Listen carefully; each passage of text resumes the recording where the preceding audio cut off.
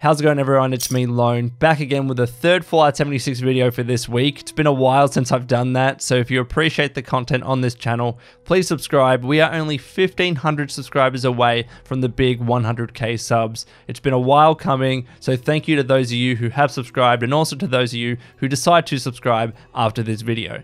So today, we are going to be talking about the new decryption mode in Daily Ops for Fallout 76. It's safe to say that this is a mode that is proven to be a bit more challenging for those of you that are used to Uplink, the original mode as part of Daily Ops. That one you could pretty easily solo without even an optimized build. I think most people could go in there and solo it pretty comfortably and get the Elder rank by completing it at 8 minutes or less. But the decryption mode is a little bit harder, and the reason why I say that is because, again, the most popular build out there arguably is Bloodied, so people are finding themselves, because the enemies hit so hard in decryption mode with their new mutation, people are getting one-shotted essentially if you're a Bloodied build. But also, even if you're not a Bloodied build, it's the time that it takes to go around and fight all the enemies, and they do hit hard, so you still have a chance to die. People are finding it tough, okay? So what I want to do in this video is make a bit of a guide and give my top tips to soloing this new Decryption Daily Op mode in 8 minutes or less to get that Elder rank and all the rare rewards that come as part of that. So if this video helps you, please like, I would really appreciate it. Again, subscribe if you're new. But with all that out of the way, let's get to the video. Alrighty, so before we get into my notes for soloing the Decryption Daily Op mode, there's something that we need to appreciate about Daily Ops, and that's that not all Daily Ops are created equal. Some are just going to be much harder for you to solo and get that Elder rank versus others. And the main reasons for that are the mutations and the locations. So in terms of the mutations, some mutations are just going to make Daily Ops way harder for you to complete on your own, especially in that time limit. And I think the main mutation in that regard is Resilient, right? So Resilient will mean that the only way you can finish off enemies or kill them is by getting a melee strike. And even if you have a separate melee weapon, or even if you have a gun that you're bashing with, naturally, it's going to take longer for you to kill those enemies, right? And because the default mutation in decryption is the Savage Strike mutation, which means they have armor-piercing attacks, often you're getting killed very, very quickly and you're losing your health very quickly. So getting up close and personal will often result in your death a lot of the times, especially if you're not careful. Second of all, locations. Because of this Daily Op mode and the way that it works, you have to run around and try and find enemies to kill, and then find the code carriers, and then go to the radios and use the code on them. And you have to do that 3 times with, increasingly harder waves. Because you got a lot of running around, okay, the maps or locations that are like mazes and that are much bigger than others, those are also going to be harder for you to complete within the 8 minutes. So we need to keep that in mind. Luckily, today's is fairly simple. Today we are at Vault 94, which is a pretty small location, and a lot of us are used to it after doing Uplink here for so long. But now, here are my top tips. Let's get out of this menu. Here are my top tips for completing the Decryption Daily Op mode. And they're as follows. There's simply 3 of them. Health, running/sprinting, and vampires weapons. Let's approach these one by one, and then we're actually going to do the Decryption Daily Op mode, and I'll show you all of this in action. So number 1, health is critical. It is crucial for this Daily Op mode because of that armor-piercing mutation that all the enemies have. You are going to lose health very quickly. If you are a Bloodied build and sit under 20%, you're going to get one-shotted a lot of the times, and there's nothing you can do about it. No amount of serendipity or, DR or ER increasing per cards or life giver, whatever it is, if you sit under 20%, you are likely going to get one-shotted at some point. It won't always happen. Those per cards like serendipity and dodgy will help you to some extent, but sometimes you will get one-shotted, and as soon as you die, it makes it so much harder to solo this Daily Op mode, okay? So with that in mind, one of my suggestions for this Daily Op mode is simply not going under 20% health if you are a Bloodied build. I know that makes it hard because Nerd Rage doesn't activate and your weapons aren't as strong, but that does not matter when it comes to decryption. What matters is staying alive, because that's going to allow you to actually complete the tasks and shoot enemies and kill them faster. As soon as you die, your progression compared to someone else with a mid-health or a full health build is completely crap, okay? So my suggestion is, as my character is right now, sit just under 50% health. And if you're a full health build or, you know, whatever it is, you're totally fine in this regard. You got a lot of health to spare. You're still going to have to heal, mind you, with stim packs every now and again. These enemies are not pushovers, but at the very least, increase your health a little bit to ensure you aren't getting one-shotted. That is the main way.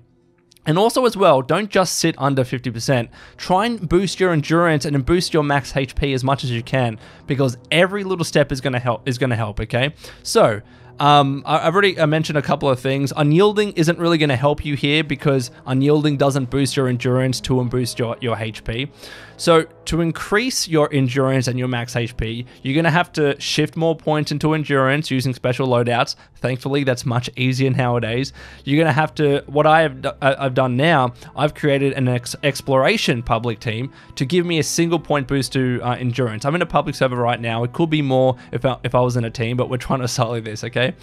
It's very slight, but it's going to give you a little bit more HP to help you, okay? Of course, you can use consumables to boost your endurance and max HP. So, Bloodbug Steak, Psycho Buff, Buff Tats, Buff Out. There's hot dogs. There's a ton of consumables out there that can improve your endurance and also your max HP. So keep all of those in mind as well. There are, of course, legendary weapons and armor that have the I've failed leader of the pack, who cares? There are, of course, legendary weapons and armor that can boost your endurance by 1 as well. So if you have one of those, you might as well use it. Also as well, there are certain perk cards. So Life Giver will help you absolutely in this regard.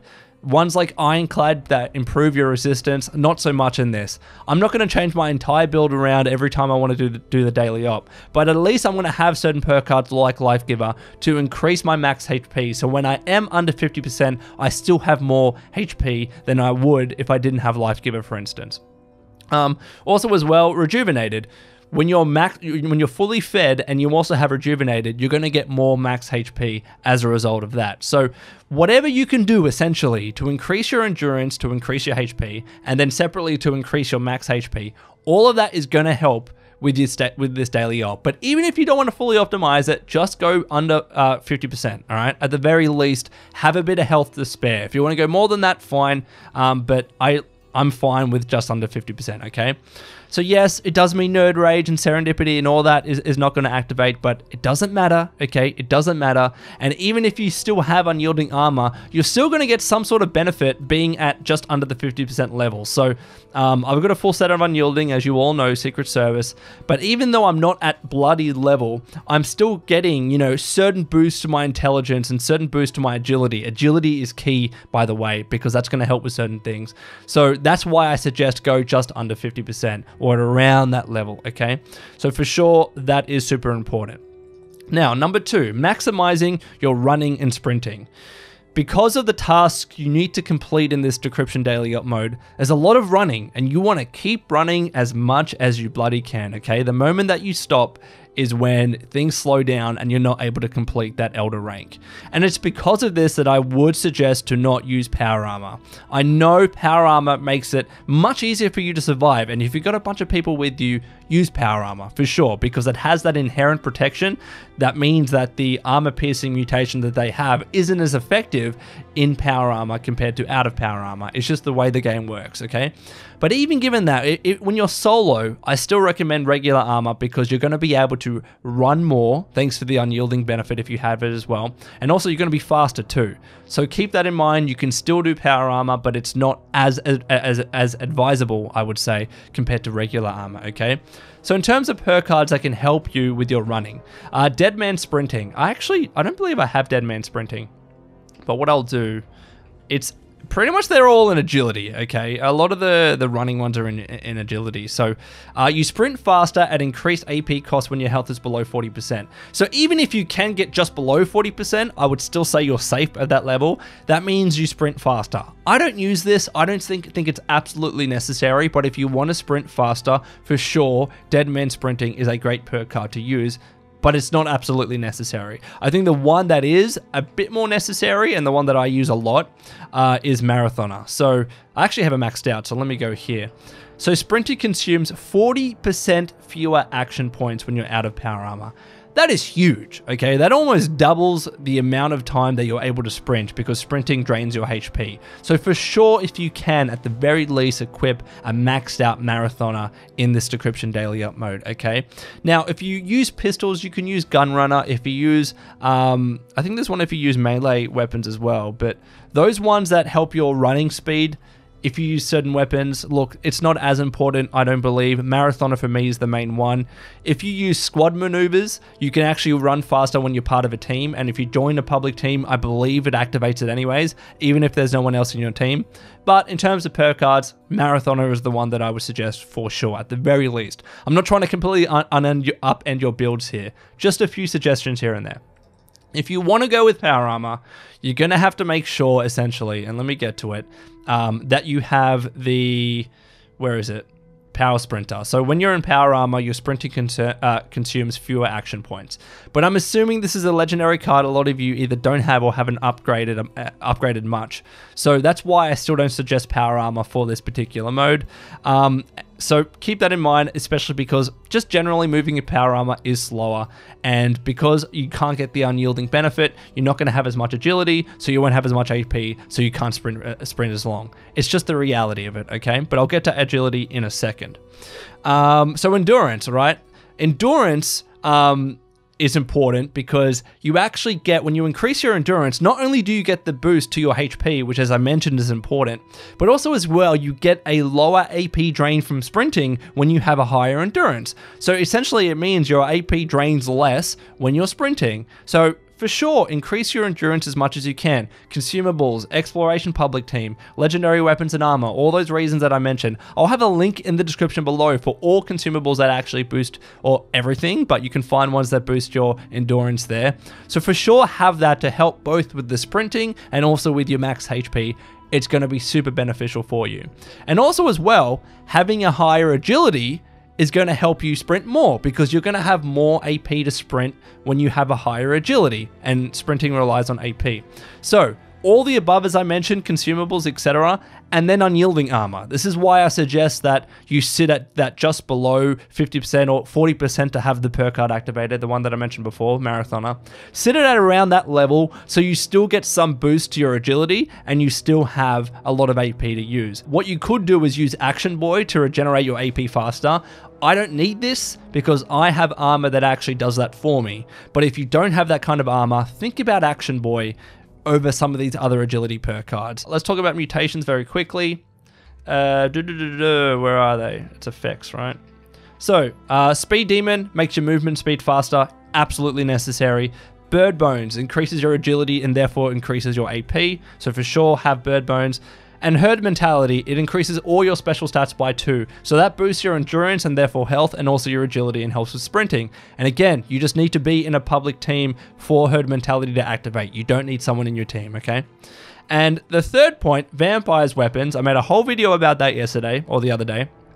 But you need, in my opinion, Vampire's Weapons in this Decryption Daily Op mode, because it pretty much they instantly heal you, especially when you have a high rate of fire one or even a shotgun. People were like, actually, vampire shotguns are pretty good because they heal per pellet, and as a result of that, they actually heal you pretty fast. So for sure, the one that I'm using as a comparison, or as a sense of just what I'm using, is the Vampire's Explosive 50 cal. But any high rate of fire vampires or any vampire shotgun, if you're a shotgunner build, have something that can heal you. Otherwise, you're going to have to be using stim packs a lot, and you probably will find yourself, because you're using stim packs, you can't shoot, and therefore you probably might die in situations where you probably wouldn't if you had a vampire weapon, okay? And also as well, because if you have a vampire weapon, whoops, I don't want to repair this. You can use the perk card Ricochet, and that's actually going to help you even more when enemies hit you. Okay, so let's now solo this Decryption Daily Op mode. I had to stop recording because my dog was going crazy. I'm also now closer to 50% health. I'm now at 202 out of 413.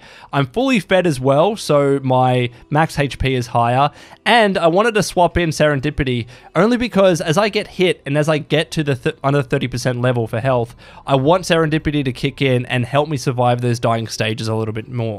So let's start, and obviously the goal with this is just to run as much as you can and track down these enemies.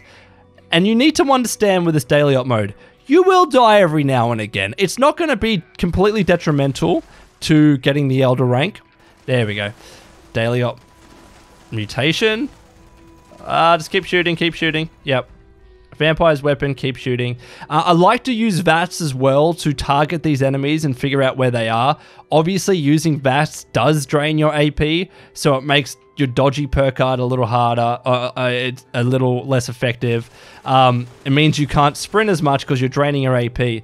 But even if you just quickly use VATS to figure out where they are, get out of VATS and shoot.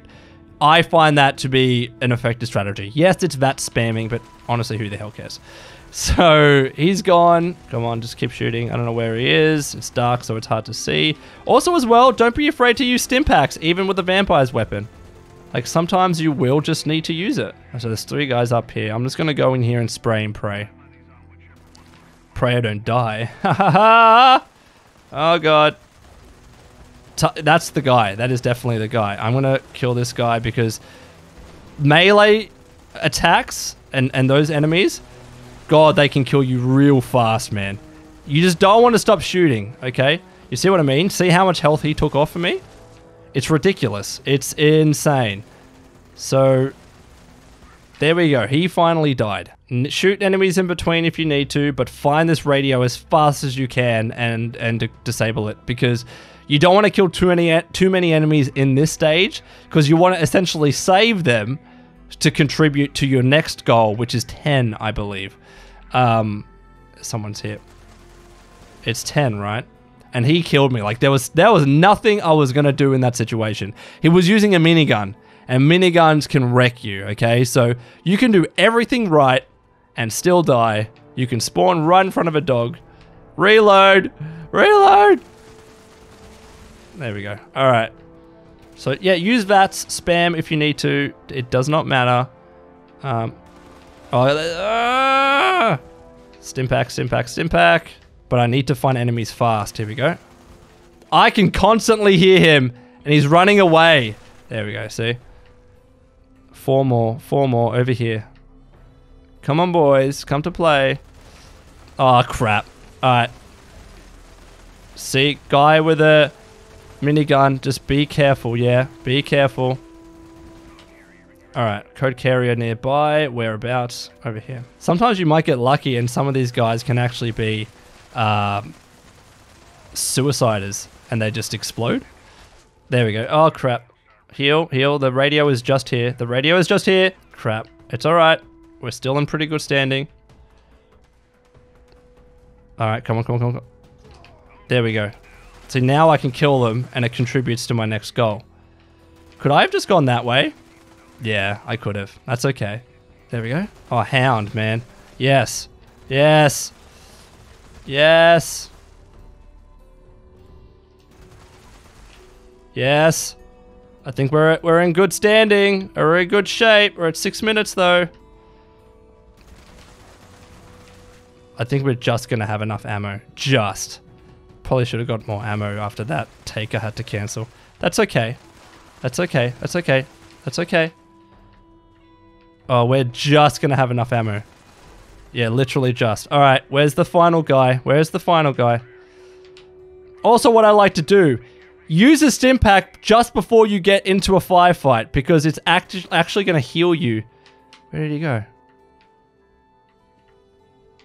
There he goes, there he is, there he is. Oh crap, oh crap, oh crap. Just keep shooting. There's so many there. That is insane.